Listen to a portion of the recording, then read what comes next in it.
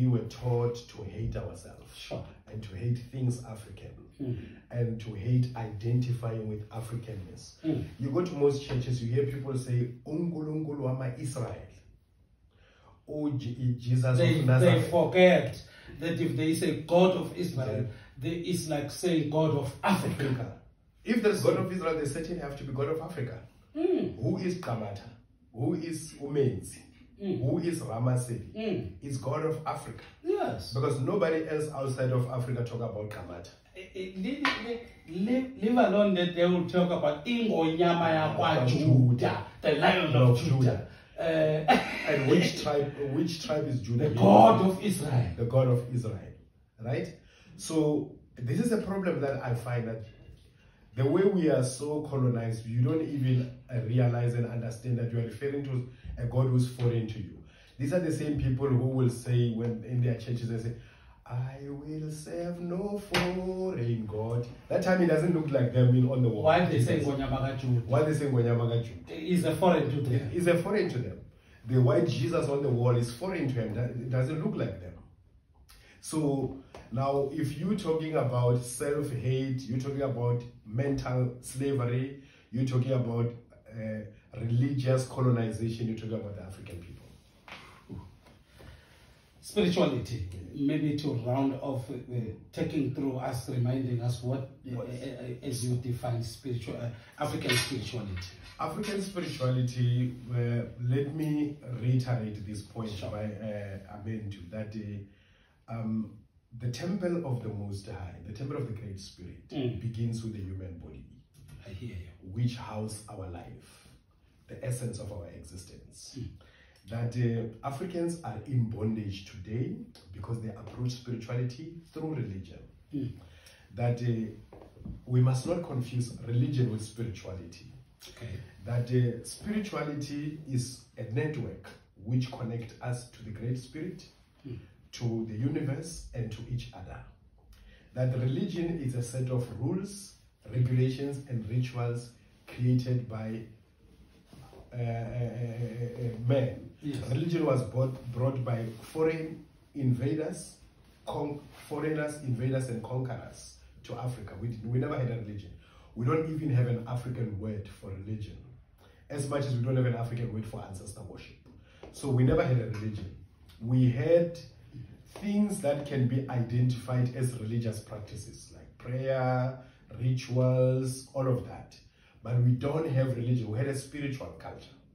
So, and we never had a need for religion, because that is why we don't have scriptures. In African traditional spirituality, or in African spirituality, we don't have scriptures. We don't have heretics. We don't have sinners. We don't have false believers and true believers. As much as we don't have false God and true God. Because that is judging another person's.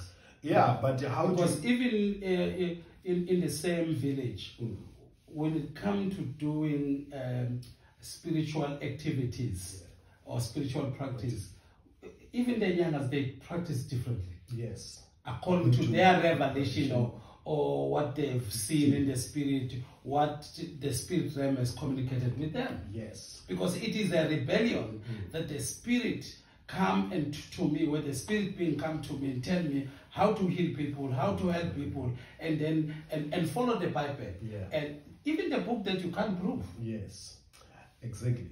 So basically what we do is we have moved away from our African spirituality to foreign religion. And our understanding of spirituality is religion. That is why people will tell you that you don't have African spirituality. Spirituality is universal. But there is a Chinese spirituality. There is Arab spirituality. Sure. There is Indian spirituality. Sure. And why not have an African spirituality? Culture, traditions. Now, spirituality is the soul of a culture. Sure. African spirituality is the soul of the African culture. African culture. And when you talk of Africanism, Africanism begins with Africanization. Now, when we Africanize, central to this process is the African culture. If the African culture is not central to a process of Africanization, then it's like putting a black face on anything, including how we've put a black face on apartheid. Yes. You see, so you see this mask. It is. We are putting a human face to reality. Now, spirituality is reality. If you're not dealing with reality, you're not dealing with spirituality. Now, African spirituality is African reality. If you don't deal with African realities, then you're not dealing with African spirituality. Sure. Simple as that. Spirituality is a reality. If you don't deal with reality, you're not dealing with spirituality. I want us to move on by talking about, now we say religion is when people organize you and then regulate you, your spirituality. Yes. I like to put it this way also, colonize you. Yeah, yes. What is colonizing? It is when I come and teach you my way of living, how I eat, how I approach life. Then it is when I change your culture. I change what differentiates you from me. So, is it wrong to have a faith organization? Is it wrong to have a spiritual organization registering and having some guideline, not necessarily indoctrination, but having some guideline like any organization? Like institutionalizing African spirituality? Yes. It is not wrong, because it is the organization of your reality, yes, your spiritual reality. Yes. It has to be organized. It has to be, otherwise it is then, it's a disorder. Otherwise it's like an anarchy. Because it's like when I go to Sangoma, some Sangoma will say, when I come in, will give me house rules. The rules of the house. Take off the shoes. Take off the shoes. And you find that when I go to another one, although the principle is the same, but the approach, the way things are done. Actually, this is what we need to do as Africans now, and as practitioners of African spirituality. We need to organize it. We need to institutionalize it.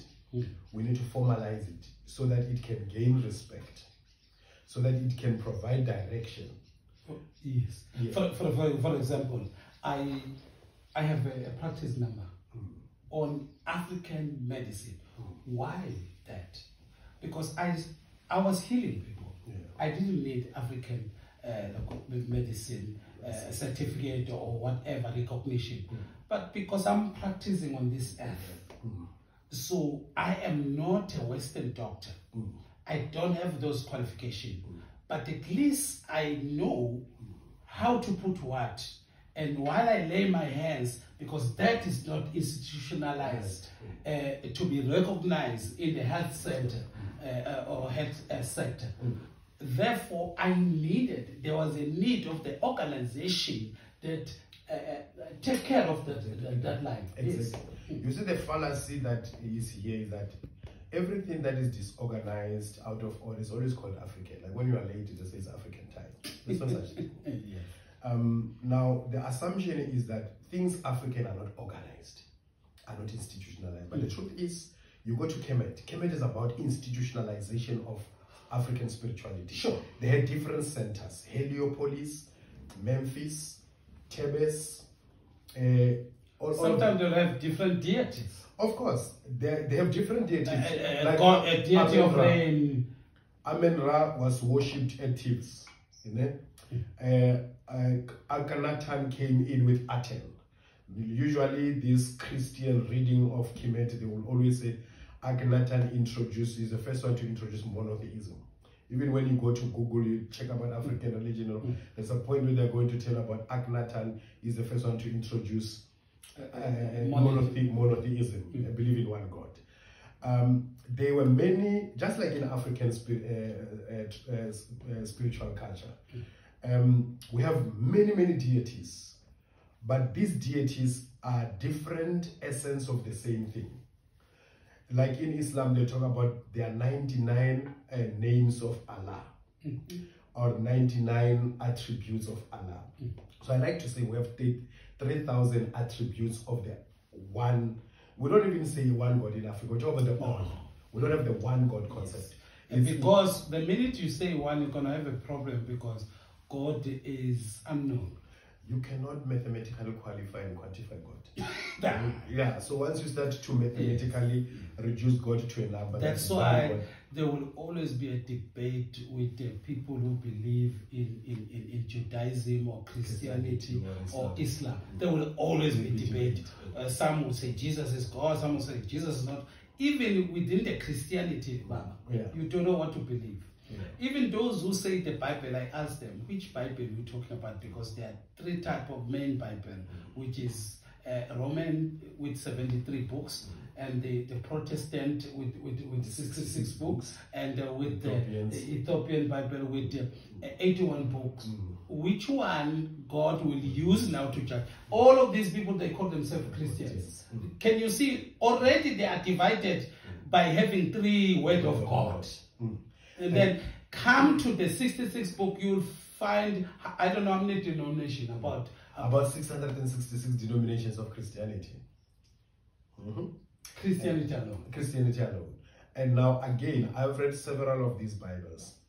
Within one of a denomination, they are divided. They divided themselves. Divided down, they baptized, divided down, you know. Yes. Now, even with this Bible, the Ethiopian Bible, on Psalm 72, when they say the people of the wilderness, whenever you say the people of the wilderness, Psalm 72, Matthew 12, all of that, it says the Ethiopians. It doesn't say people of the wilderness. Now, even these Bibles themselves, they differ. Okay. Different version, different interpretations. Even the English Bible, the 66 books Bible, they differ. Like the Gideonites, the King James version of the Bible, the New International version of the Bible, all of that, they differ. Some, they have less verses. Some have long verses, some have more verses. Some they have verses that are extracted that you don't find them, like when they used to say Ethiopians, they say Cushites, and then some they no more say Ethiopians and Cushites, they say something different. Contradicting. Yes. We call contradictions. Yes, contradictions. Now, I want us to get into now everybody grow in what you are doing. Would you say you are in the journey of reshaping?